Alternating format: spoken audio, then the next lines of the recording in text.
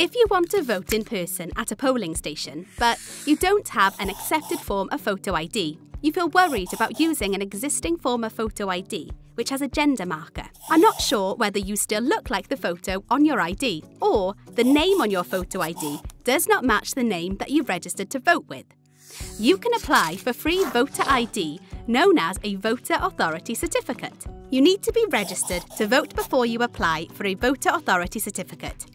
When you register to vote, you'll be asked whether you have photo ID or if you want to apply for a Voter Authority Certificate.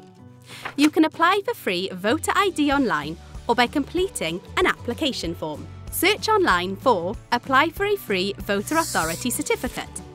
To apply by post, you need to complete a paper application form and send this to your local elections team, along with a recent photo of yourself. In Scotland, you should send this to your electoral registration office. You can ask to receive this form and instructions on how to use the Voter Authority Certificate in an accessible format, including large print if you need it.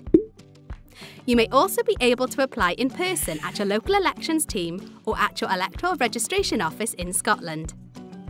If there's an election in your area soon and you need a Voter Authority Certificate, the deadline to apply is 5 p.m. 6 days before Election Day. Remember, you can vote by post or proxy if you would prefer not to vote at the polling station.